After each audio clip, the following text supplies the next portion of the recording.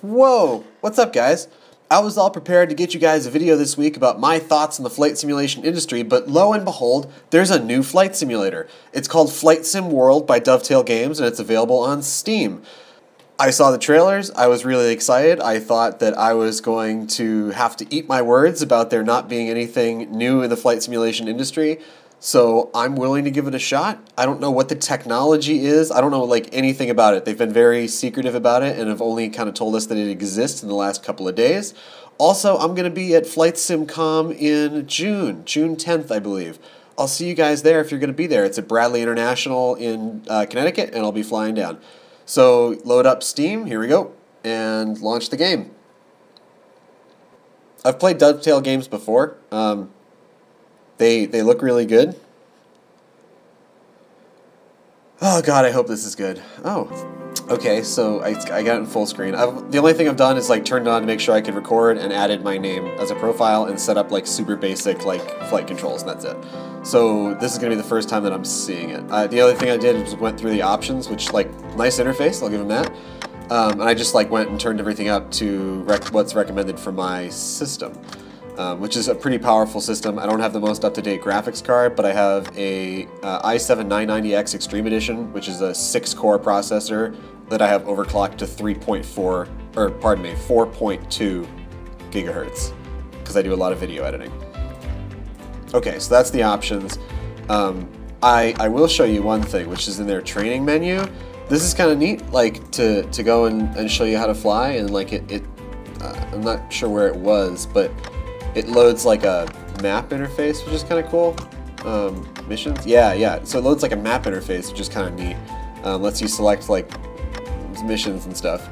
But I'm going to do a free flight, because I feel like flight simulation is really all about catering to the hardcore pilots who are going to use it for training, and people who like to fly big iron commercial jets. And first thing that I noticed is that there are none here. I was kind of expecting that, I'm not going to lie.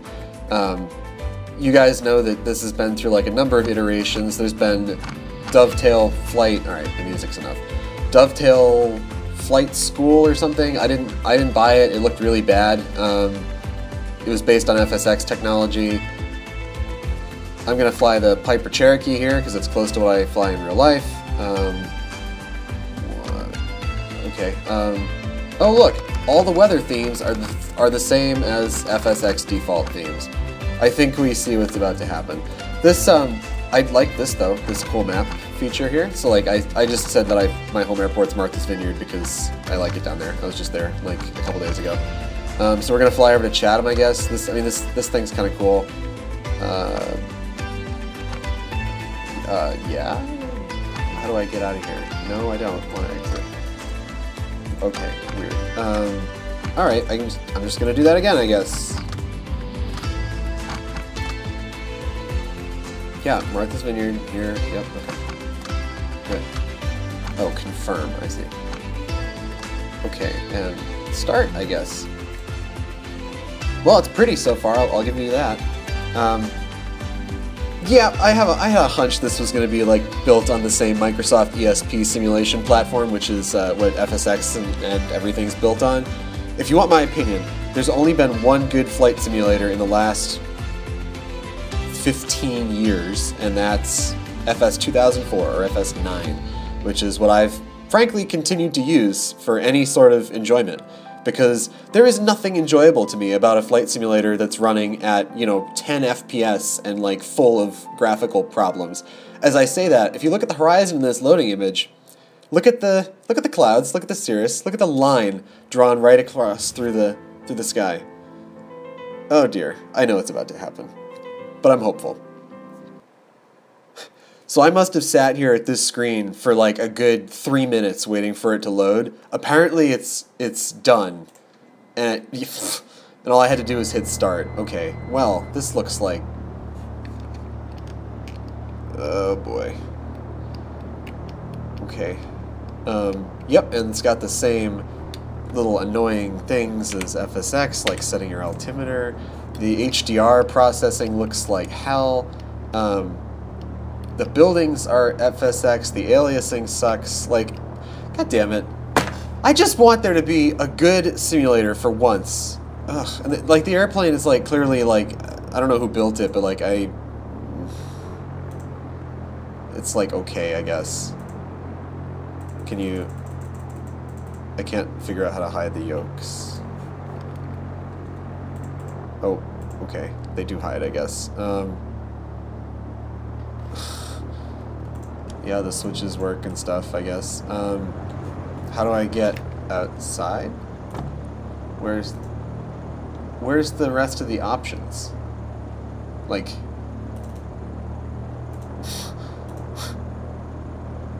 it's like they just took the, I can't pan with my mouse. It's like they just took FSX and made it worse. Like, what the hell? How do I, outside spot view, okay. Well, that looks awful. This is 100% what I was expecting. Like, I don't even know why I just paid money for this. This is really upsetting, because, like, the flaps are, yeah, same key combos, FSX, that's F5 to raise the flaps. And things are flickering, and, like, lock spot, yeah. And the shadows, like, just black. Is there AI traffic? Not that I can tell. I'm gonna figure out where the options are. Like, if they make you quit to change things, like, that's the way I know the Train Simulator used to work, and which is a Dovetail thing. I swear to God. Oh, okay, so I figured you just have to pause it, and then it, like, brings up their pretty interface. So, like, I'm just gonna... Oh, graphics ultra high. That's my bad. Now we're loading.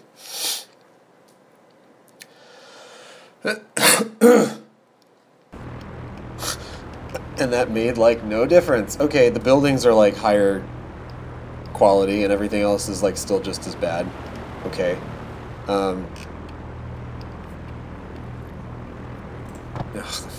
damn flaps. How do I... Does, like, everything else work? No, the mixture's backwards, and the flaps don't work, and the trim is backwards. Okay, back in the menu.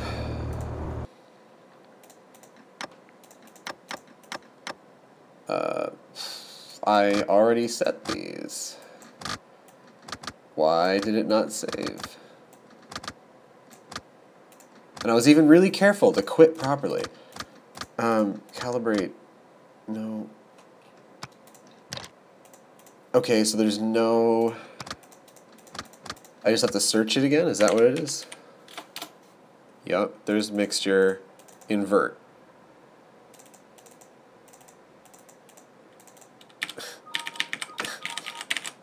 Excuse me. Oh. It's like, really. That's the mixture, and then I need the trim. Oh, okay. There's only elevator trim. That's nice. Invert. Watch that. You know what? Guarantee it. Yup. So one thing that everybody hates about FSX is that you can't assign, there's a left and a right braking axis, and there's no, like, one main brake, which is the way a Cherokee works. And look, you can't do it. So all you have is differential braking. So if you have one slider, you're screwed. Flaps. Flaps. Flap axis. I don't want an axis. I want buttons. Flaps. Flaps extend. Flaps retract. Parking brake.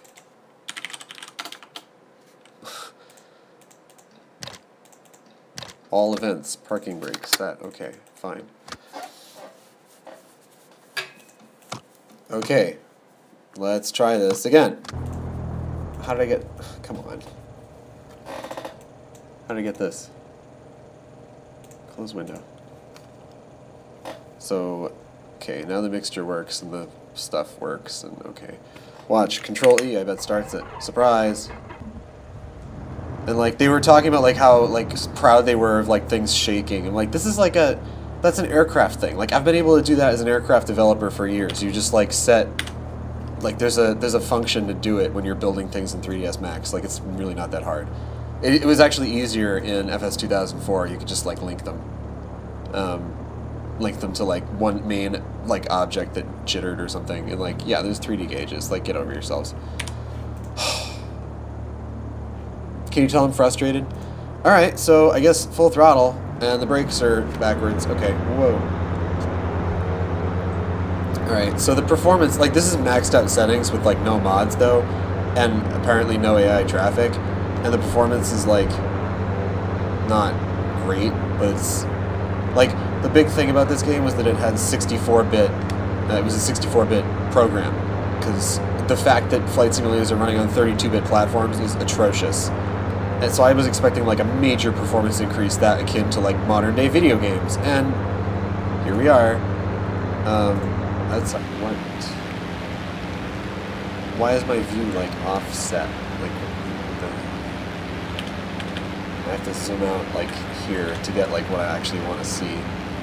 Yeah, look, yep, it's FSX. Oh, there's AI traffic apparently with that red ugly text. Yeah. And like apparently the view, like, what is this? Like if I bank, the view like goes from side to side? No, it's just like how are you supposed to use this? Oh, those trees look like positively not great. I mean, like, yeah, maybe the ground is like a little bit better. Like the HDR seems really bad, and like you can see it's like not, it renders like really poorly far away. And like underneath you is like still the same ground textures, but like with auto-gen placement, like maybe slightly better than FSX. I don't know. And the shadows, like, again, HDR looks like bad. The ocean looks, I don't know, acceptable. And guess what? It feels like it flies, just like FSX did. Wow. This is why, for anybody who saw my simulator videos on my channel, why I recommend Prepared, Lockheed Martin's Prepared instead of FSX, and why I don't like X-Plane, and why I don't like anything. I hate flight simulation so much, you have no idea. Like, what the frick? Oh, I recognize that water texture. That's from flying into, like, you know, Friday Harbor in FSX, and they're using the same vector pack for the roads, and they're like really poor resolution. This view is like driving me crazy. I can't. And there's like some kind of cloud poop. Like what? Okay. Oh, maybe it's spot view? No, it's like worse. Okay. Oh boy. Yeah, okay, the clouds are like not great either. Oh yeah. Okay, there is ATC. Tune departure control. Or nearest airport. Hyannis, I guess. Hyannis Atis. Oh, God. It pops up the same thing, and it sounds like sounds like an automated telemarketing call. Jesus Christ. It's the same ATC window. It's the same technology. Why is the voice awful? Like, are they all that bad? Are they all the same? Because that would be like very upsetting. I'm like over speed. I don't even care. For sure.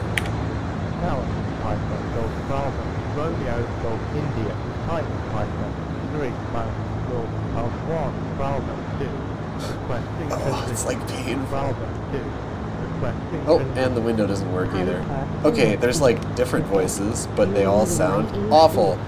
That is probably my, like, there's two things I despise about X-Plane, no matter how many people are like, oh, it's so much better. And I was feeling good about it for a while. I thought, like, when I saw the latest version come out, I was really excited. And, what? Okay.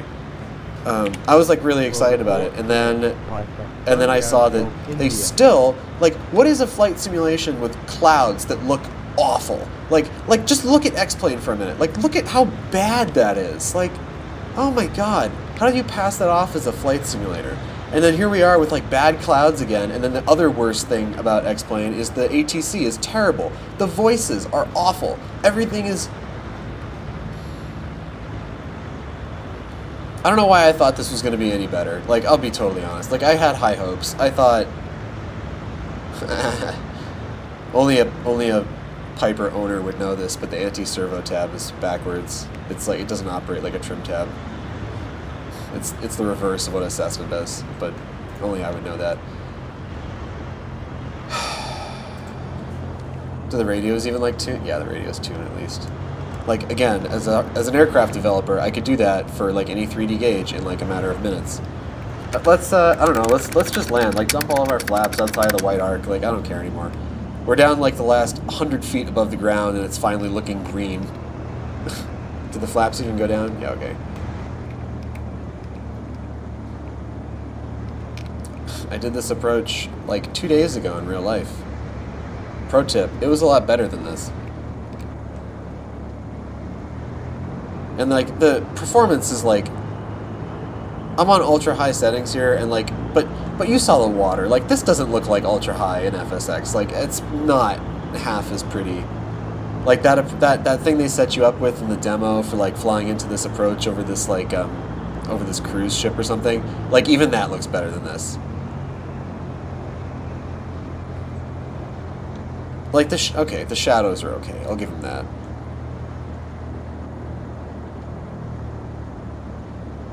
Let's see their advanced physics. Like, I did that hard on purpose to see if the head would even bobble at all. Like, I bet that they don't even... Oh, no. No, I was going to say I bet that it's, like, no different than FSX with no add-ons. But if you heard the sound of the door opening, that's A2A's, whatever they call that thing. That's right, the brakes are broken. AccuFeel. It's got AccuFeel sounds. The wind is AccuFeel. The doors are AccuFeel. The lines on the ground don't even look better. Like, I'm done. Like, why can somebody please make a flight simulator that doesn't royally suck? What? This is gonna be the first time ever I'm gonna go on Steam and I'm gonna request a refund. The shadows are even broken. Like, I'm gonna get my money back for this. This was... I'm done. I can't take this. Let's just go look at other airports. Like let's just reload this and like go look at Logan or something. See if that's any better. How do you... well, I bet you can still slew. Ha! Yep. Let's go slew. There's 4,000 foot cruising altitude. My door is still wide open. Should shut that.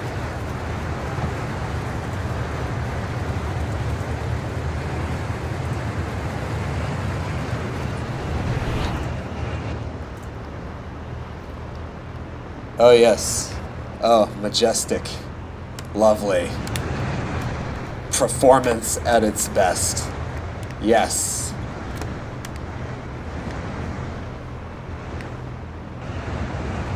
Is there still top-down view? Top-down. Oh.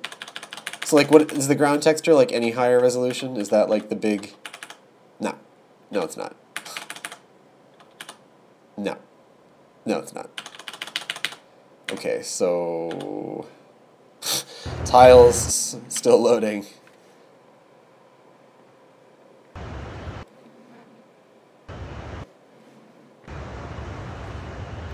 Okay. Is Logan International any better?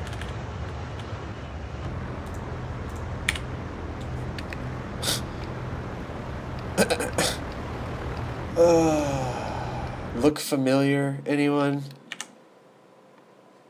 Look familiar?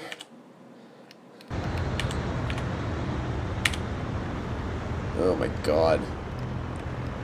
This is so ass. Like, just f this whole industry. Jesus. Oh yeah, yeah. The bridge, you can see the bridges through the fog because the graphics engine is broken. Oh yes. Oh yes. Magnificent. I'm done. I can't believe this crap. Well, I guess you guys get the video that I wanted to make about how much I hate this industry someday.